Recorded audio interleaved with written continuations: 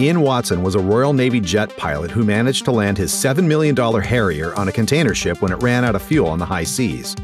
The 25-year-old lieutenant had been sent on a NATO exercise in 1983 to reconnoiter a French aircraft carrier. As in real combat, he deactivated radar and radio so as to not be easily detected.